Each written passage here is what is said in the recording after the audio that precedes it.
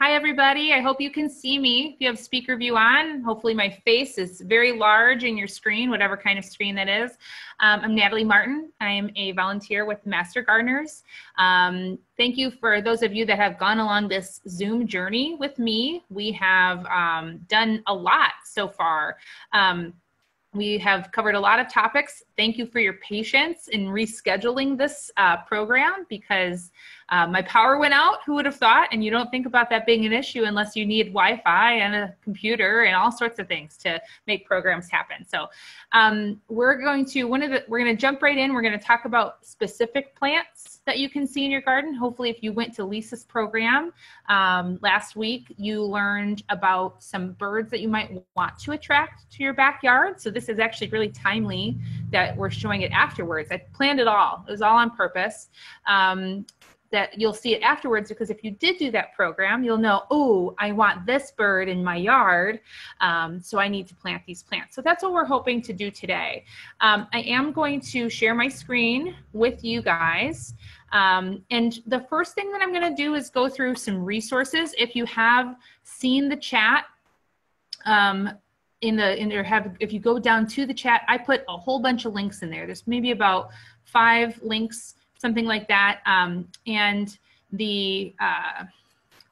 one of the links that we have is going to be the Journey to Restore Native Habitat, this is a publication by the Audubon Society, Illinois Audubon. So this is going to be a guide on how to change, get your yard going to attract specific birds. This is going to cover specific plants that you can have in your yard. It doesn't have what those plants look like. So that's going to be what we want to do with our next link that I'm going to show you. So that's a really great link. That's going to be specific resources. The Illinois Audubon link is great for specific plant suggestions to attract birds and which season they will bloom in.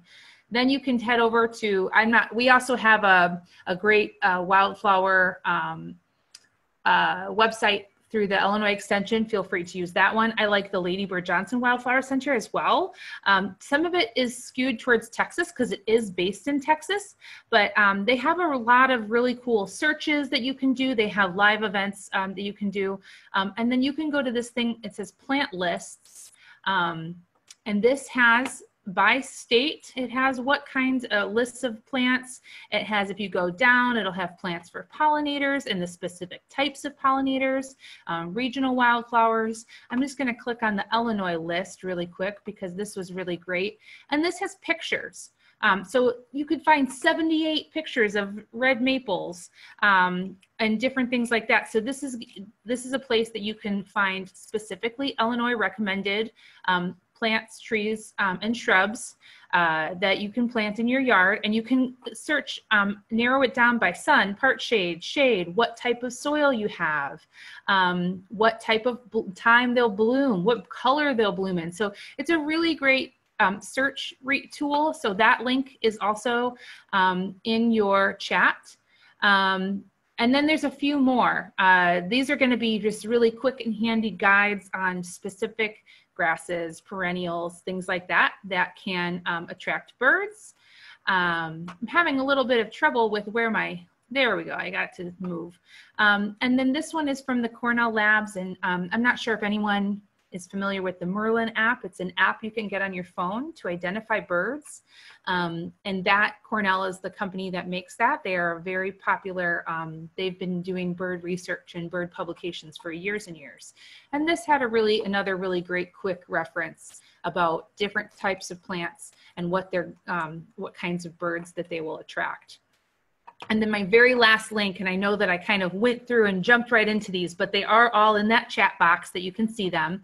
But this is a guide to, there's not going to be all inclusive. These are not even all Illinois birds, but they're just a quick picture guide to specific birds. And this is where I got a lot of the pictures from in my presentation. So if we wanted to pick maybe like a northern flicker, this is a bird that you can find in Illinois. If we clicked on it, it would take you to this really cute little image. It would have a couple suggestions on what kinds of plants that would attract this specific bird. So I thought that was kind of cool. So those were just some handy tools. Like I said, if you head down to the chat function, you can get to those and see those for yourself, check them out. But we will jump right in to the presentation. Like I said, this is landscaping for birds. So this is going to be about planting specific things in your yard. They can be annuals, they can be perennials, they can be trees, shrubs, but using plantings and planting areas in your yard to attract, specifically with the goal of attracting birds. I'm going to stop sharing temporarily so you can see my face, because I have a quick tutorial about if you are, saying, well, I want to attract birds right away. I don't want to worry about waiting for plants. You can use some seed, and if you think about what birds eat, a lot of times you think about seed. I don't know if you can see this, but this is my seed mix that I make for my yard, and it's 50-50 black oil sunflower, which are these sunflower seeds. I don't know if you can see them. And then it's cracked corn. And this attracts a variety of different types of birds. It's a quick tool. I'm not anti-bird feeders. A lot of people, there are some people out there that are anti having artificial food sources. I'm not judgy, but I thought I would show you at least a suggestion. I get that at Rural King. You can buy a 50-pound bag of each one. It's fairly affordable. And I have another thing I wanted to show you guys, but I'm going to jump onto screen sharing, and we'll kind of just go over what we're going to cover today. So the main goal, how do I bring birds to my yard? We're gonna go through kind of these 4 different things today. What do birds need? What kind of birds do you want? Because that's gonna be the ultimate goal, right? If you want hummingbirds, that we're gonna talk about how to bring hummingbirds to your yard. If you want woodpeckers, those kinds of things. What kinds of plants should I choose? We're gonna go over, I'm gonna have a really long list of plants. All of them are available in those resources that I sent out earlier. So don't get overwhelmed. If you do have a tablet, if you're on a tablet or a smartphone, you can take a screenshot of those slides, or you can request I can send them to you, but all of those resources are in the links that I sent out. So don't get overwhelmed and feel like you have to, get it all at once. And then helpful tools and resources, and that's just gonna be a continuation of what we talked about in those resources. Okay, so what do birds need? I'm gonna do a little quick bird beak demonstration. So if you can see my, every bird beak is not created equal. All bird beaks, that's gonna be determining what kinds of foods they're gonna eat. So we'll talk a little bit more about bird beaks, but I thought I'd do a little tutorial. I have 3 different imaginary bird beaks here. And this type, whatever their beak is, that, oh good, Meg says that bird feeders do not interrupt. I know that there are some very judgy people out there. Meg says that bird feeders do not interrupt natural feedings, and that's great news. So in case if you have run into somebody that is judgy-wudgy about having feeders in your yard, we heard it from an ornithologist that that's not true. So I'm not a judgy-wudgy person, so don't worry. So if we look at a bird beak, imagine that this is a bird beak. How it's formed, how it's shaped is gonna be determining what kind of food it eats. This would be maybe more like a spoonbill. It's got a little bit of a scoop to it. You can scoop things up, hold it in there, and then eat it. So that's gonna be kind of an example. Something like this is going to be more of, it's going to be more precise. It's going to be getting seeds, maybe from the inside of a pine cone. It's going to have to get inside in a very narrow area and pluck something out. And then something like this. This is huge, but if we're thinking about something that sucks things up, this is just a very large version of what a hummingbird's beak could be like. So you have to think about when you are even putting a feeder in your yard, or you are thinking about what kinds of plants you're going to plant. Think about what kind of birds you're going to attract, because how their beak is formed is going to determine how they're going to be able to eat. But in general, what do birds need? Food, shelter, and water. Just like humans, just like most other animals, they're going to need those very 3 specific things. So if you have a diverse bunch of resources available in your yard, you're going to have a diverse bunch of birds. Not every species can eat the same food. So if you want to have 2 or 3 different kinds of species, you'll have to make sure that you know what they're going to eat. If you don't want to plant a big variety, you'll want to make sure that the food sources that you provide are going to serve a lot of different species of birds. Shelter. Birds use plants and shrubs and trees for all sorts of different things. Even grasses birds use as nesting material, either material or they will nest right in tall grasses. So think about that. Food sources are great, but if a bird has to fly a far distance to get to your food source, they're not going to go to it very often. They're only going to go to it when they're passing through. So if you do not have shelter areas, the birds are not going to feel safe feeding there for a long period of time. And then water, fresh water, you know, put out bird baths, things like that. You're going to be changing that bird bath often. Fresh running water sources are very nice for birds. That's why you see a lot of birds bathing in puddles, because that rainwater puddle is fresh. They know that they're not going to have bacteria in it that they're putting on themselves or drinking, consuming. So you want to make sure that if you are using a bird bath, you are changing that water very frequently. And you also want that water to be protected from predators. And we'll talk a little bit more about freshwater, but if you have a bird bath that's in a dish that's sitting down on a surface and neighborhood cats could get to it, other sorts of prey species like coyotes predator species like coyotes or raccoons, you want to make sure that that bird is going to feel secure. So that's why a lot of bird baths are set a couple feet off of the ground so that birds can feel a little bit more protected from predator species. So then we're going to talk about our food and our shelter a little bit more. Like I said with the beak demonstration, not all beaks are created equal. So you can think about different food types. It's like about 5 main types. Nectar, that's going to be, you know, that syrupy, sweet liquid that's inside a flower. That's going to be attracting pollinators, any sort of pollinator like a butterfly or a bee, different sorts of flies, and then hummingbirds. That's a nectar is a great source for hummingbirds. So you want to plant a nectar. All flowers are going to have some kind of nectar. Some are going to have more than others, and we can talk more about that. And some flowers are they're specifically designed to bring pollinators, attract pollinators. So we'll talk about that a little bit. Seeds, I think, you know, we talked about sunflower seeds, you know, that's a very notable variety. So seeds are going to be another source, but your beak has to be able to crack through that outer hull. And acorns, you know, not a lot of birds eat acorns because their holes are so big. So you got to think about what kinds of birds would have a strong enough beak to break through those seed holes to get to that good, you know, a protein-rich seed on the inside.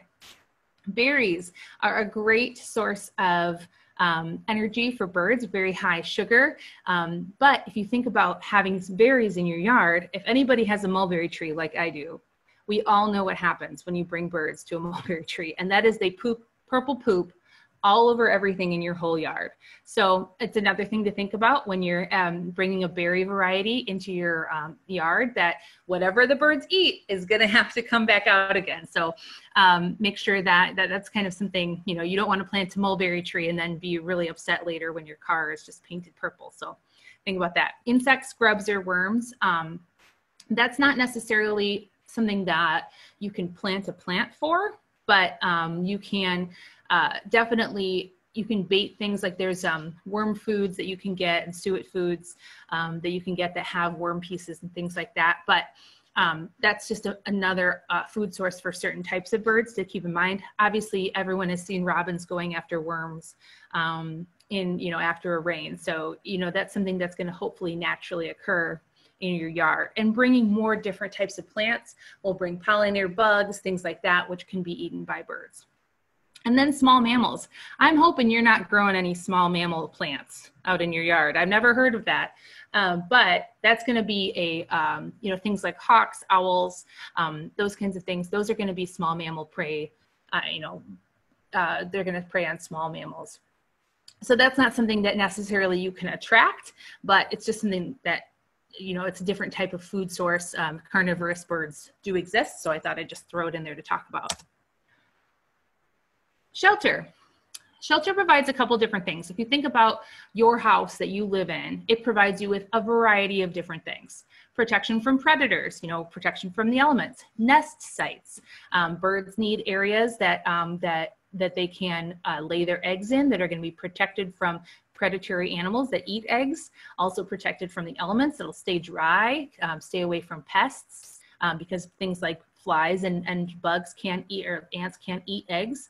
If you look at this picture of the northern flicker, it has a very specific nesting behavior, and that, it has this hole up in a tree. It'll be a certain kind of distance above the ground, and it picks specific trees that it knows it can hollow out their type of wood, and it'll have, food sources nearby and things like that. So that's going to be, nesting sites. Bushes provide great nesting sites. If anyone has seen like those thick juniper shrubs that you have a lot of times in commercial landscaping, they are full of sparrows and different things like that.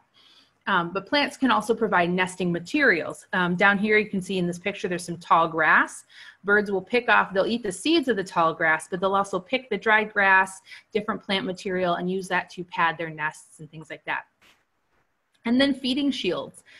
Feeding shields, to kind of explain that, is it's an area that a bird can hide in close to a food source until it feels safe, and then it'll fly to that food source, eat the food, and then it'll fly back. So you can think about that as kind of a protective area that a bird can just like sit in and either eat the food that it just picked up, or it can wait until it feels safe to go get more food. You'll see this a lot with just sparrows that you see in parking lots. They'll have a little shrub or something nearby, and then they'll fly down, pick up, French fries or whatever that's on the ground, and then fly back. So that's a great example of a feeding shield. It would be something, an area that would be protected, that birds would feel safe to sit in and find before they find food. And then the type of birds that you want to attract will determine the types of food sources, the types of plants that you want to plant. I'm always a big proponent of planting natives, but specifically, you don't have to only plant native Illinois plants. Obviously, native Illinois plants are going to attract native Illinois birds. So that's going to be a guaranteed way to attract birds, is by using native food sources. It's not something they have to figure out if it works for them. But if you aren't going to use only natives, no judgment here. Like I said, I'm not judgy. But you want to avoid invasive species. So you can do a little bit of research on this if you want to research each plant that you put in, for sure. But an example would be mint. Regular, mint that you use for cooking and for baking. If you plant that in a specific area and you don't make a barrier in any way, that mint is going to take over your whole yard. It grows really well. It may not be, some versions of mint are natives, but it can be completely invasive and choke out the rest of your plants. And yeah, some birds can use it as a food source once it flowers and things like that, but it will take over all of the rest of your plants in your area. So think about that as a common invasive species. Another invasive species would be garlic mustard. This would be in like woodlands and things like that. And garlic mustard, while you can eat garlic mustard, it's so prolific. It will just grow and grow and grow and completely take over your whole habitat. And it'll choke out all the other plants. And it will just completely change it into a one note landscape. So think about kind of when you're picking plants, you want to pick something that is not known to be invasive. It's not hard. You can just do a quick Google. And a lot of times if you're not sure when you're looking at a plant name, if you look at the scientific name, it'll list the specific scientific name. If it's a variety or a cross, it'll have X or V in there, or it'll have a common name like shooting star or something like that. That's going to be a hybrid, so you don't necessarily know for sure if that's going to be a great Illinois native species. So we will keep going on. We are looking here at 3 different types of Illinois native birds. Each one of these birds is going to have a different kind of habitat that it's going to need. It's going to have different kinds of foods that it's going to eat from. So this is a white-breasted nuthatch. I love these birds. They're woodland birds here in Illinois. They're very common. You see them a lot of times at feeders. You'll see them in woods. They can crawl up up and then also down. So you'll sometimes see them and going what looks like down a tree. They can just go right up the surface of the tree. And you can see this hole here in nut that it's kind of pecked its way inside. So it's going to be a big food source for it. It's a nut hatch. It's hatching open the nuts is kind of how you see how it gets its name. It needs woodland forest, like I said, so it's gonna, you're gonna need to plant woodland trees for that. Lots of trees. It likes lots of shelter. And then you're going to need nut trees. Like we said, not a lot of birds can get into those acorns, but nuthatches can. So that's a good example of a bird that would use nuts. And if you actually look, we can talk about beaks. It's got that little needle point beak, but unlike with a tweezers, it's using it as a hammer. It's hammering away at those nuts to crack it open and can eat what's inside. And then we're going to go over here to a hummingbird. A lot of people want to plant or bring hummingbirds to your yard because they're beautiful, right? They're the way they fly is cool. It's just they're so neat and they're so beneficial because they're pollinating plants. So there's a couple different pictured plants here. I'll talk about this one down here because I'm going to talk about it a little bit more. But this is columbine. This is an Illinois native. I think it just looks like fairy plants. You know, it's just so neat. And then this is like a trumpet vine on the right here, and this is a non-native. So there are some different kinds of vines and things like that that are native, but this one is a non-native plant. So you want to plant plants, and you can kind of see how they're shaped. They've got a little catch where the nectar goes. The hummingbird's going to go right up into this inside and drink that nectar that's down inside the catchment in there. So you want to have flowers that produce a lot of nectar to bring a hummingbird to your yard. And then this is a tufted titmouse. This is another woodland native species of Illinois. And he's a true omnivore in that he will eat everything. Ants, slugs, acorns, berries. They will eat just about anything, and they can adapt really well to different things. So you can plant a variety of different things, and titmice will come to your yard. And they're so cute. They got this little crested top head, hat on. They've got these little dark eyes. They're just adorable. So they're another cool Illinois bird, but they will eat a variety of different things. And this is that overwhelming set of slides that I talked about. This is going to be these huge lists of native species that will bring different types of birds to your yard. Sorry, I have to take a drink. But these are just a couple different categories of different types of food sources. We've got winter fruits. So those would be fruits that come during the winter. These are going to be things that hold on, things like crab apples that will stay on trees for a long time. Conifers, and that's exactly what it sounds like. Evergreen trees, pine, spruces, firs.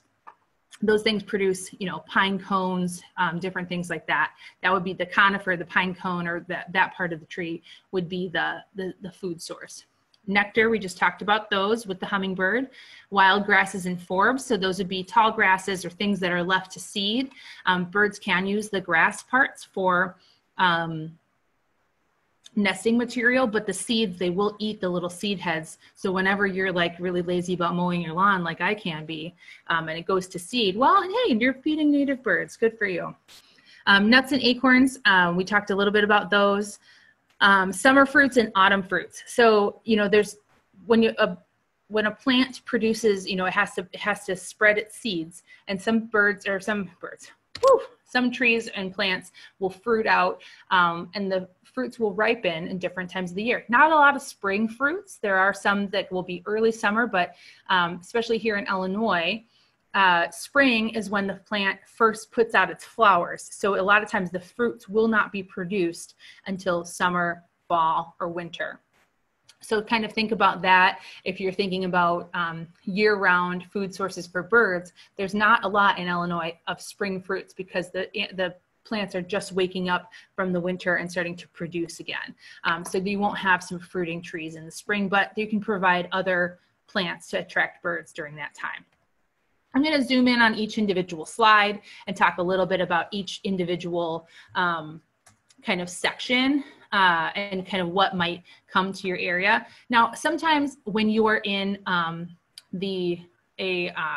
like residential area, things like that, Some of these birds won't necessarily come here, like in this slide, turkeys. I'm in Oglesby, so we do get turkeys that come through the yard, and so they may, if you know, come visit your yard if you're not in a very busy residential area. But you know, you can kind of think about that you may not get all of these, even if you plant specific plants with acorns or whatever that could attract turkeys. If your area is too busy, some of these bird species may not come to you.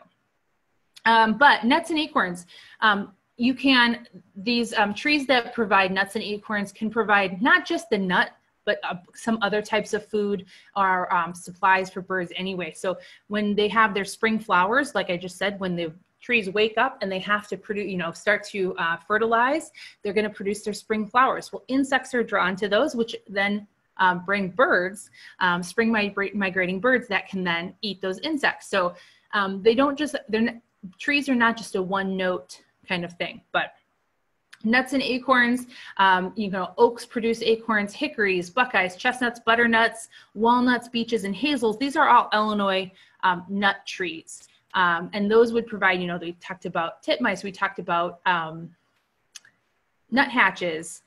Some woodpeckers will crack open acorns and nuts depending. But mast eaters, which it refers to on this, so that would be woodpeckers. You know, if you think about their pecking into the mast of the tree, that would be what a mast eater would be. And then these trees, which are a lot of times big, solid oak trees, can provide a nesting habitat for a lot of different kinds of species. Summer fruits and autumn fruits. These are going to be some very notable things that you heard about. You know, your raspberries, your cherries, those summer fruits.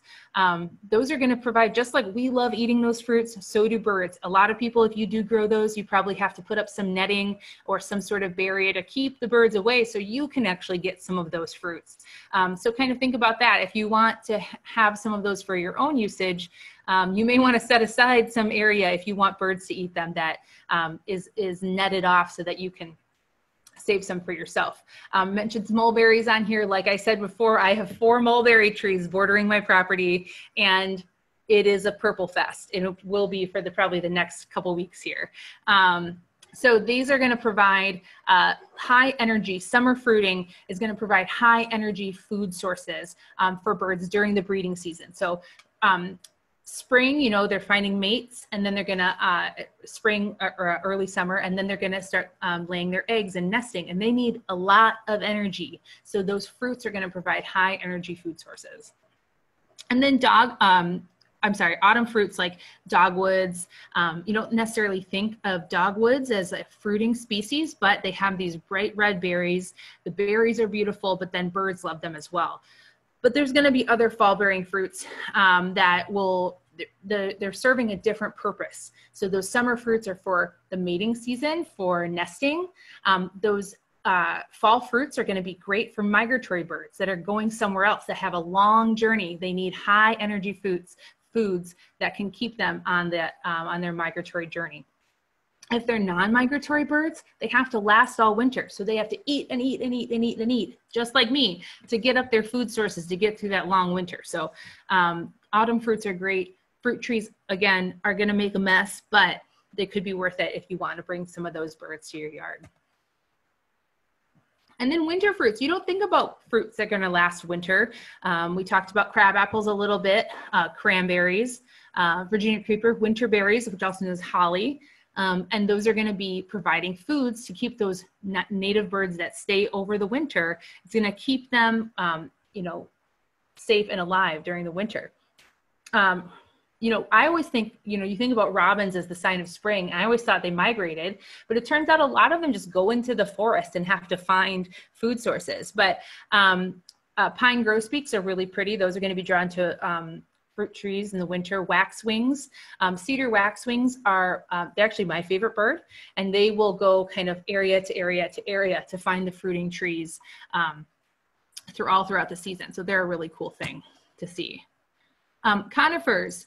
Some birds, you have to really be adapted really well to extract seeds from conifers. And northern finches are really cool. And I hope you can see my video because they have a crossbill. So if you see, you know, a normal beak you think of is like this, but a northern finch is like, it's a crossbill. So then when it opens, it can pry open the pine cone, and then its tongue comes out and fishes out the little seed inside. So it's just really neat. Some hummingbirds can get the sap when they first return. They can use that sap as a good energy source until, you know, flowers come back. But they also provide great nest sites. They have coverage all year round. So the birds can feel safe that their nest is in a good spot all year round. So there's some really great things about having conifers, even just shrubs nearby your yard. Nesting or nectar flowers, you usually think of those as specifically flowers. We talked some about those, trumpet vines, things like that. These are specifically going to be for things like hummingbirds, but also orioles will drink a lot of nectar. You can also put out jam, jelly feeders and citrus fruits for orioles. But they a lot of times will have bright red corollas, which are the inner parts of the flowers, and that's going to attract these birds, but it also, is going to be attractive to you. The one thing that I always say when I'm talking about, if you want to attract wildlife, you also have to enjoy it. So you want to pick things that are going to be attractive to you as well as working well for birds. So think about that kind of when you're planning what you want. And wild grasses and forbs, just like we talked about, untrimmed wild grasses. Now, this is going to be one of those things that's a personal taste kind of thing. Like I said, you have to enjoy it too. And not everybody likes to leave their tall grasses untrimmed and brown throughout the season, but it can provide a lot of good habitat for birds, food sources throughout the year, nest material. So kind of think about that. It might not be your personal taste or your personal choice because you think it looks messy, but that's just something to think about. All right, so I'm going to go through 3 specific pictures, and I'll talk a little bit about the birds that might visit them or what their fruits or their food source might be. We talked about red columbine. Look at how beautiful. It's so unique. It is an Illinois native. It kind of checks all those boxes for me. I think, and it comes in, this is red columbine. There are other varieties that still grow really well in Illinois. You just want to check and make sure they're not invasive. There's someone down my street that has bright yellow columbines that are really pretty, but they still attract the birds with the red corollas on the inside. But you can really see in this picture, I'm going to see if I can, I usually can get a pointer. I don't know how to do that today, but no, I guess not. So this is the inside. Oh, I guess I didn't want to do that. I'll erase it. Go away. So this inside of the flower, you can see where it would hold the nectar in these little compartments, and the hummingbird can stick its little pipette, its little turkey baster right inside of that. You can see down here, all the nectar will be back in this plant. And then it's serving the plant's purpose because it will rub against those stamens and get all the pollen and bring it to the next plant. So everybody's winning in here, including us, because the columbines are beautiful. Now I've messed it up. Let's see if I can get back here. There we go. Flowering dogwood. I did talk about this briefly. Flowering dogwood, again, is great because it has beautiful flowers. It's an early flowering tree or shrub. And it provides nectar. It provides shelter, and then it'll provide bugs, because bugs will visit it, insects will visit it to pollinate it in early spring, and then those insects will then attract birds that eat insects. Like I said, it's beautiful, and then it will provide red fruit during the winter. So this is an example of, fall. This is an example of fall bearing fruit. So it will attract all sorts of different types of birds that will come and eat this fruit. Those cedar waxwings that I talked about are a great example. So that's a good thing to keep in mind. And then the next one here is serviceberry. And serviceberry is a summer-bearing fruit. This is a shrub. Again, it's an Illinois native. It has beautiful flowers. It has this beautiful purpley, whatchamajig here, foliage, leaves, and it's a great sheltering tree, but then also it'll be fruit, it'll attract fruits all throughout the summer. I went back to flowering dogwood. Okay, where are we going now? All right, so we talked a little bit about the sources that I used for this presentation. A lot of those resources that I talked about all of the resources I talked about are in the chat. So these links are great. Like I said, that Lady Bird Johnson Wildflower Center has a great search feature.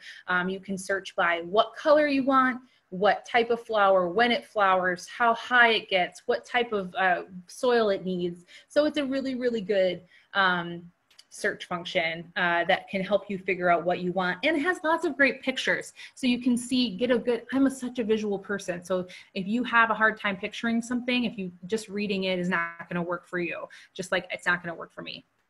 And then, so I guess kind of to wrap everything up, to return to, you want to choose the plants that are reflect the bird species you want to see. If you want to see northern flickers, you're going to have to provide some oak species with good nesting habitats and acorns, and then also it'll have to have some dead trees nearby that it can go try to find some grubs and things like that. So you have to really think about what your yard is suitable for, and what you can plant that could provide these sources. So really choose the plants that your birds will visit. If you want to look it up, you say, I want this specific bird, start at the bird and trace it back to what kind of food sources it needs. So just really, you have to kind of think about the bird first, maybe. You can also think about, if I want this color plant or if I want this height plant, I need a shrub and I want that shrub to have fruit so that birds can come, then you can go that way as well. And avoid invasives. Like we talked about, we want to provide healthy habitats for birds and other animals and other plants, Illinois native plants. So planting things that are native species or at least non-invasive species. There's plenty of non-native plants that are not invasive that you can do really well. So just kind of do a little research before you plant them, just to make sure that everything's going to be happy in the end result. And that's it. I'm so thirsty. I talk so much. Are there good questions out there, Donna? Yes, there are. So I can start you off as soon as you get your drink. I just took another drink and I'm ready to go. Okay. Well, our first question is, I've had Orioles off and on this year and love them. Do you have any suggestions to keep them around? Sure. So if you want to keep them around, for sure, the number one way is always going to be, a guarantee is going to be to have a jelly planter or put some citrus out. Let me do a quick just search for Oriole food sources and to give some good suggestions, but they do a lot of nectar. So any of these nectar bearing plants are potentially going to be good for Orioles as well, but their beaks have to be able to get into them. They don't have quite as narrow of a beak as like a hummingbird does. So you're going to have to think about that. Let me do a little searching while we look in the well, we have some other questions, and I will get back to you. Okay. Your next question, if I am attracting pollinators, will I also attract birds that are predators of these insects? Is there an alternative good supply of food I can offer birds?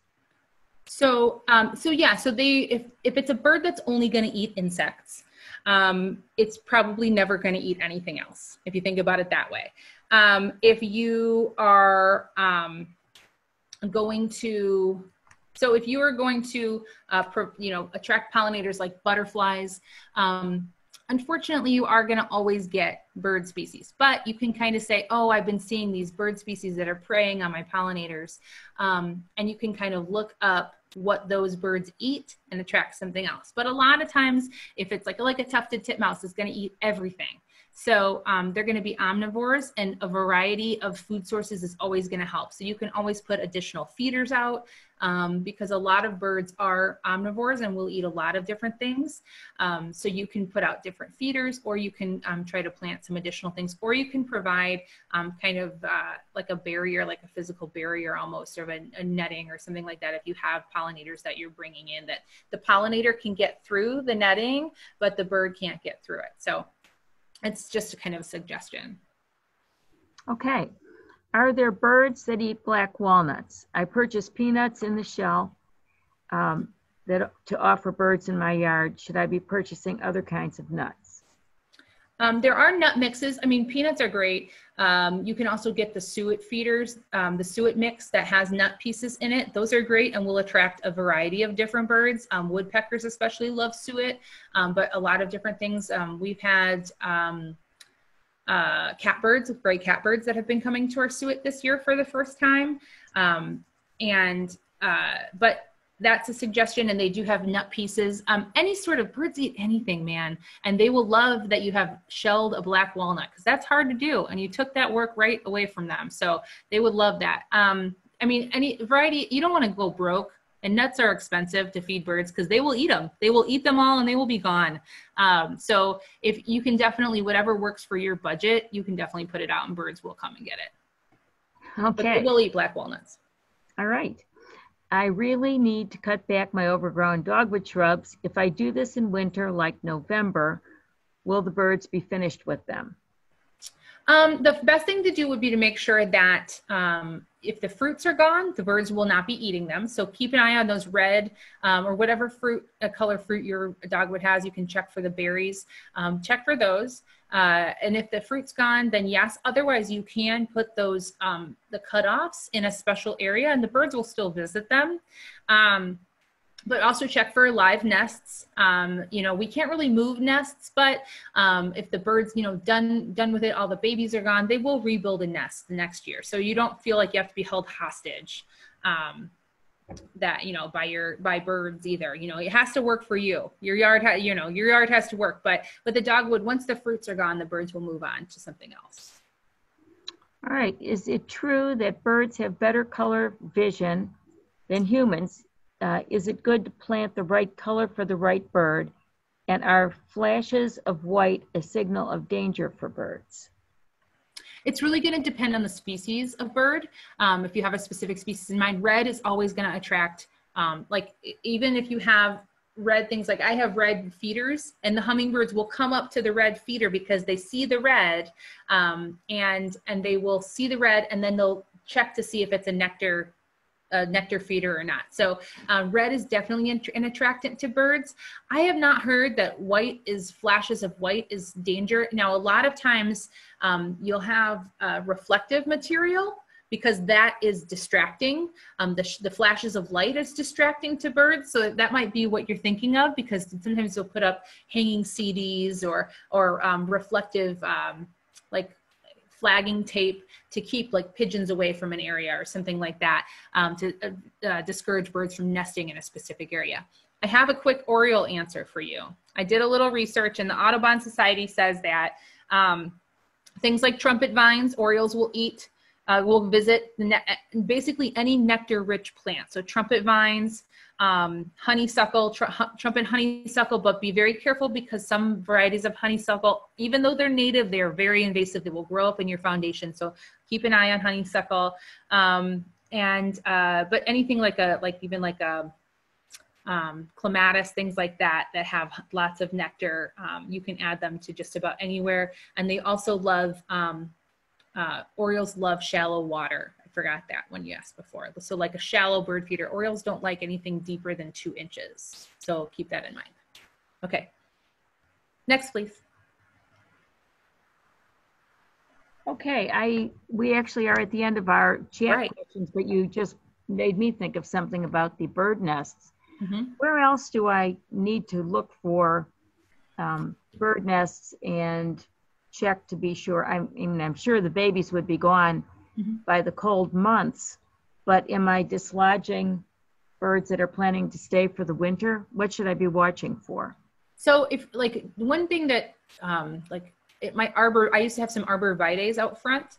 Birds always used to nest in those. Any bird that's going to be spending the winter is going to be looking for something that's non-deciduous. Usually it's going to be looking for something that's either going to be inside of a tree, or like some birds will bring, big bundles together and put them in a nook of a tree. But a lot of times evergreens are going to be your areas that birds are overwintering in. So it's going to be protected. So if you have an evergreen shrub or something like that, that you want to trim down, that would be definitely something to take a look at. But birds are there, wind could knock down a bird nest, predators could knock down a bird's nest. So birds are really adaptable and can make a new nest. Now, if it's already the middle of winter and you're considering knocking a tree down, that could really damage, something for a bird because it would have to build it very fast. But most of the time when we're doing things, it's early fall, things like that. So I would hope that any bird is adaptable enough to be able to make something happen in that amount of time. Does that make sense? Yes, absolutely. Thank you. And I see that we have another comment, and I absolutely agree. It says, Natalie, you are the best online speaker. My vote is for more programs from Natalie. You teach us something new every time. And thank you for sharing your knowledge and Well, talent. thank you. That's so great to hear. Well, Donna and I were already talking about some stuff, so we'll kind of throw some ideas together about some different stuff that we could potentially do. But I'm glad people get things out of it. And this is our last one for a little bit, but I'm very excited to be here and do this for you guys. So thank you very much. And thank you, Natalie. And Meg, did you have anything else before I share my screen again for the next program? I do not. Thank you for asking, Donna. I just want to say that Natalie is a very talented and intelligent Master Gardener volunteer, and I am super glad that she's in the program. And if you enjoy what Natalie does and you feel like you want to get into this kind of thing, please feel free to reach out to me at University of Illinois Extension in our Ottawa office. And thank you so much to those who have been here for the past.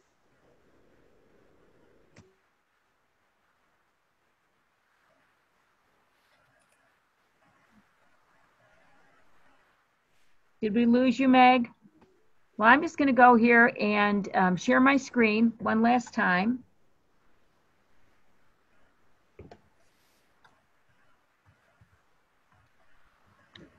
And there it is for anyone interested in this wonderful NASA program.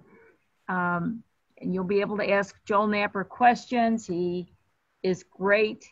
He does a lot of programs for us, and I hope you'll be able to join us.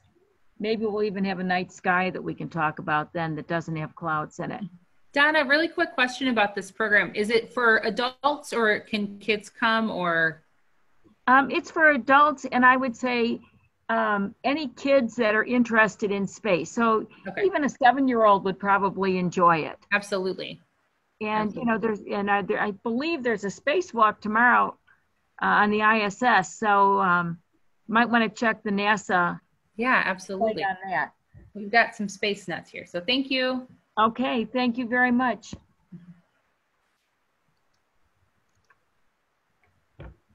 And I think that concludes our program for tonight. Thank you all for joining us. Please send us your ideas. We'd love to put programs on that you can share with us.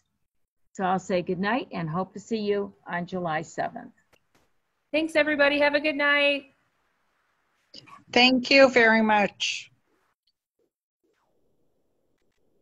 Thanks, Natalie. Thanks, Donna. Thank you. Bye-bye.